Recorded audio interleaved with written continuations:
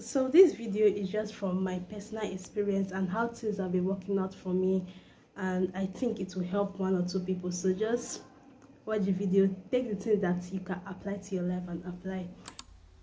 I chose God and I lost some of my friends. Okay, so the other day, a little story time before we start.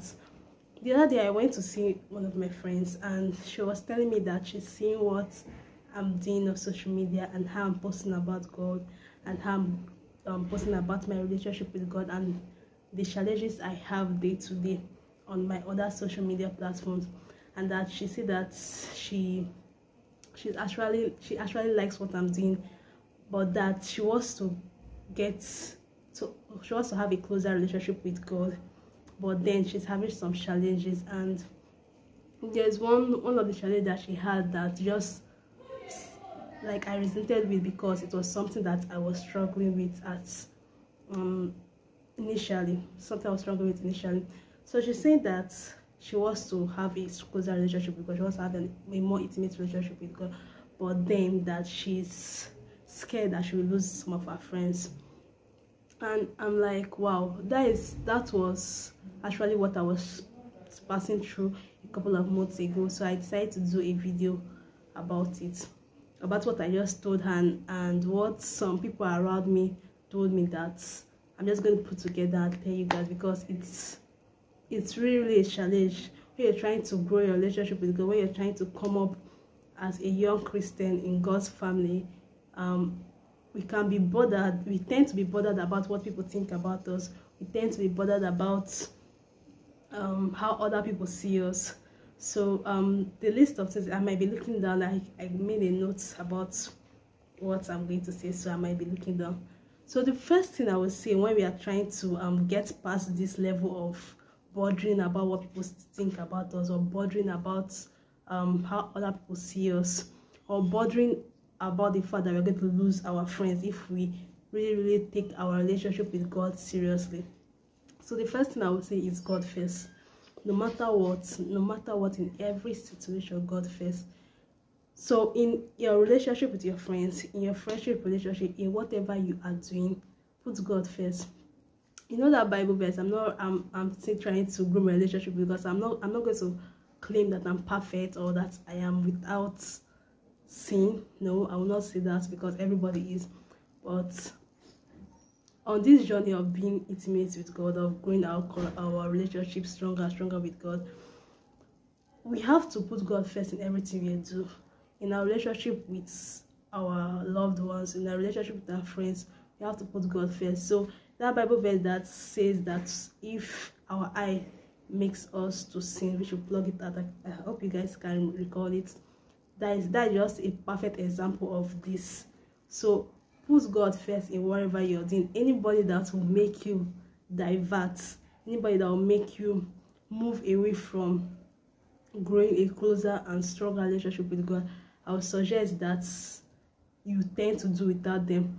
But then again, I will not tell you, because I have actually been in this position. I will not tell you to like go to that friend that you know that maybe he or she is not drawing you closer to God. I'll not tell you to just go straight up to the person and tell the person, I don't want to talk to you again, I don't want to have anything to do with you again, let's just cut off, let's stop talking together, let's stop talking with each other.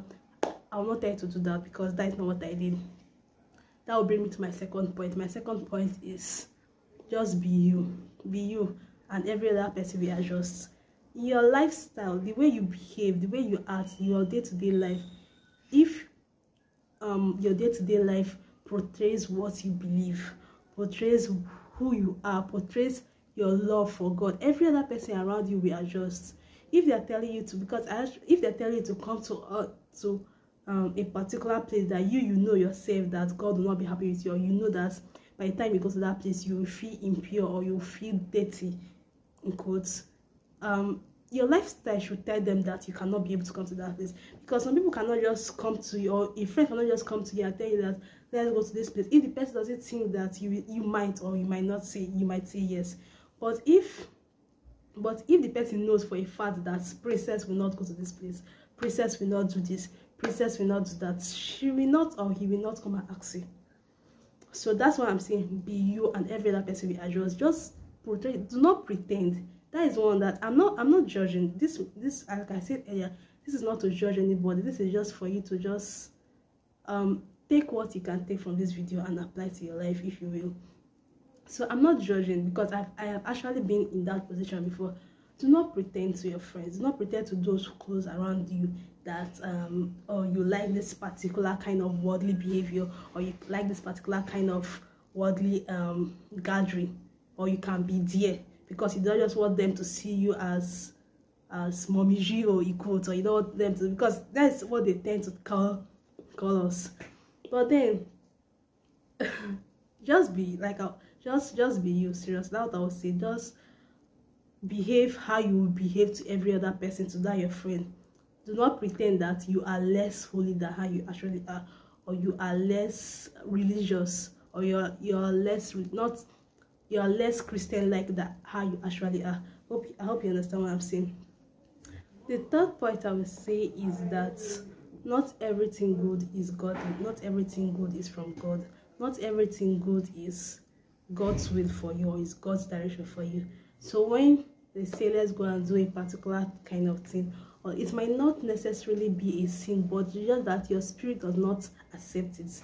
Because as you grow closer and closer to God, the Holy Spirit ministers to you, the Holy Spirit talks to you, the Holy Spirit talks through you. And then you just know that some things are not for you. You just know that some things you are not supposed to do. Some things you just know that some things, if you really still want to be close with God, if you really want to maintain that your relationship with God, this particular thing, if I do it, I feel impure, or I feel not worthy to be in God's sight, or to be in God's presence. So those kind of things, when the Holy Spirit talks to you in those kind of way, listen to him and apply it. Do not say because it's not a sin, or there was nowhere it was written in the Bible that. Just know that the Holy Spirit is talking to you, and when the Holy Spirit talks to you, do not shut him down. Do not shut him. Listen to him. That's why do not be equally yoked with unbelievers is a very, very important verse that we have to apply in our life every day. So that thing that I tell you to do that might not necessarily be a sin, but the Holy Spirit is talking to you that you're not supposed to be here, you're not supposed to do this, you're not supposed to do that. Listen to him. Listen to him. Do not just say, I want to please my friends, then I'll do what your spirit does not accept, what you as a person does not accept.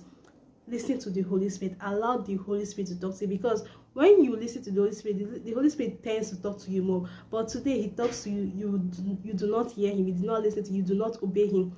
Tomorrow his voice will be lower. Next tomorrow you might not hear his voice. So that's how it is. Do not do things to please your friend. Do things to please God. Like I said in my first point, God first as always. God first as always. So now to the fourth point, and this is going to be the last point. It's not going to be a long message. This is going to be the last point. What I will say is that this growing with God, being intimate with God, is going to be a lonely walk. Do not be afraid to be lonely. Do not be afraid to be on your own in this part. Because if you tend to be afraid that you will lose this particular friend, you lose that particular friend, you really will not go anywhere with your relationship with God. You tend to go in circles. You tend to be at one particular point. You will not go forward. So do not be afraid to lose friends along the way. Do not be afraid to lose people that are not going in the same direction with you. Do not be afraid to lose those that you guys might have been close at one particular point in your life. You guys might have been besties, but then when you start becoming closer with God, if that person needs God too. He or she actually needs God too. So through your life, it's either the person will accept God through seeing you behave the way you are behaving, becoming closer to God, or the person will drop out completely from you. So you have to take a risk. You actually have to take that risk.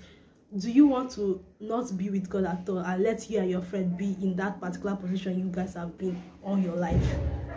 Or do you want to start becoming closer and closer with God, and then your friend sees that light in you, and then decides to come closer with God? Wouldn't you like that outcome instead of not than for you not doing anything at all. I personally, I would prefer that outcome. I actually prefer to risk it and become closer with God, because the fruits of becoming closer with God, every person around you will see it. It's not something you have to say or convince the other person around you. You get? So do not be afraid to be lonely. Do not be afraid to lose one or two friends that love this journey of becoming closer with God. So guys, that is the message for today. If you resonate with what I'm saying, give it a like please, so that the algorithm can let other people know that we talk about faith and other stuff in this channel. And don't forget to subscribe, and I'll see you guys in my next video. Bye.